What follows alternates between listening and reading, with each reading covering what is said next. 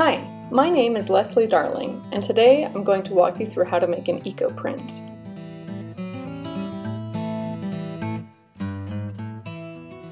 There are many different styles of Ecoprints, so today I'll be showing you a simple technique you can try at home. While the basic chemistry that allows for natural dyes to bind to the cloth has been in use for thousands of years, this particular method of natural dyeing is arguably a newer innovation. To begin, you'll need a clean piece of fabric. You can work with either a cellulosic fiber, such as cotton or linen, or you can use a piece of wool or silk. Aside from being clean, there's nothing special you need to do with the fabric to prepare it for dyeing. In natural dyes, the use of a metallic mineral agent, such as alum or iron, is what creates a permanent and light-fast bond that allows the plants to stick to cloth without fading or washing out. Most times, this step is done before adding the plants, but for this sample, we'll use iron at the end.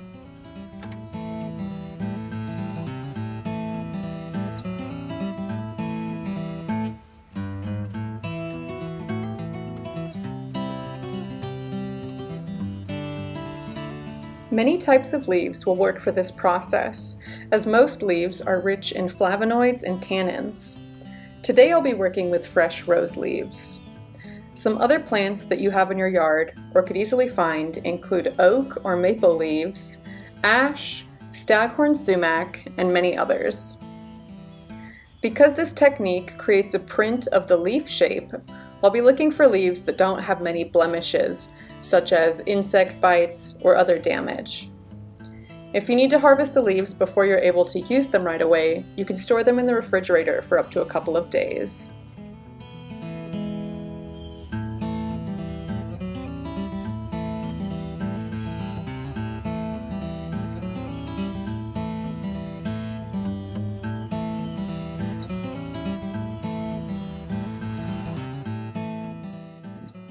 Working on a fold, I vary the orientation of the leaves.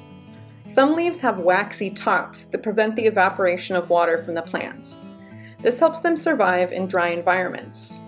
But the bottom of the leaf contains small pores called stoma, where the leaves exchange oxygen with the world around them.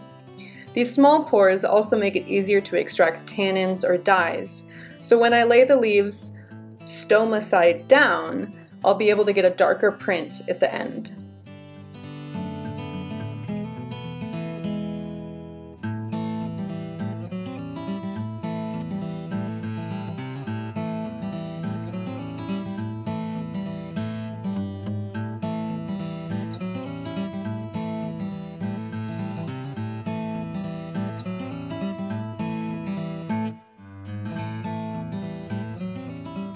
Once you've arranged the leaves to your liking, begin at one side of the fabric and carefully roll it up. Different techniques for eco-printing may have additional steps, but we'll keep this one simple. Some folks choose to roll the entire bundle onto a dowel or a piece of PVC pipe. However, these tools are not necessary, and you could do quite well just by rolling the fabric back on itself. The trick is to roll the piece tightly so that the leaves are in constant contact with the fabric. This contact creates the most precise print. Tight rolling can result in crisp and graphic pieces, while a looser roll will have a more watercolored and subdued aesthetic, which we'll see in this particular project.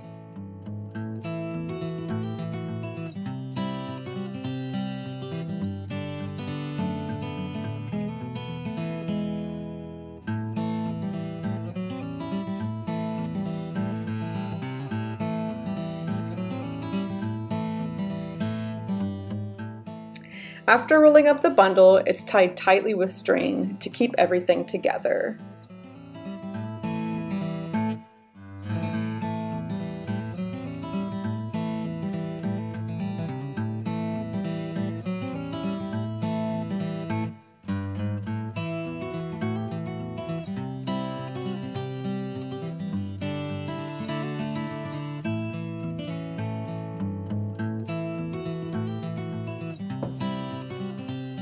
We then place the bundle into a steamer, or even submerge it in water. A veggie steamer like you have in your kitchen would work perfect for this. Just add a couple of inches of water, and then over medium heat, Steam the bundle for around an hour.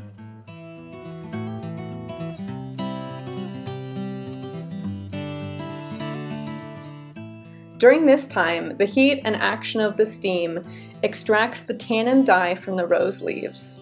The tannins will bind easily to the cloth, and though it might not be very visible immediately, this extraction process is certainly occurring. Once the bundle has steamed for an hour, allow it to cool so you don't burn your hands when you're working with it. As you unwrap the bundle, it might seem like nothing has happened because the tannins that we're working with have a very subtle color, as many leaves do. You may see only a pale yellow, a beige, or a tan. But once we remove these leaves, we're going to add our mineral mordant, and these will help permanently bind the tannins to the fiber, as well as create a change in the color that will really bring out the definition of the leaves.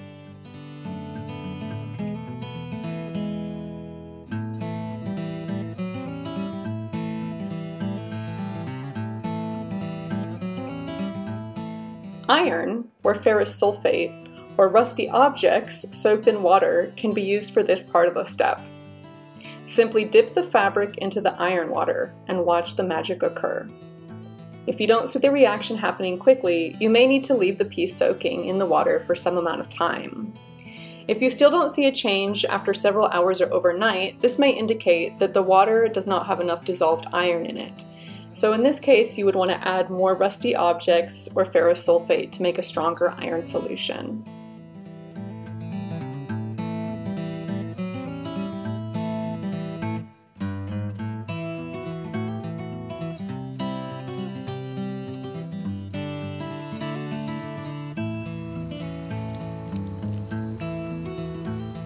Humans across the globe have been creating fabric with plants for over 50,000 years. Hopefully, the simple how-to in this video will get you inspired to explore with the plants in your own environment and create your own natural dye pieces. Plant-based dye techniques offer us so much in the way of sustainable futures, from giving new life to stained items to reimagining commercial fashion. Plant dyes have been a part of our shared human history throughout our existence, and they continue to offer us a bright way forward.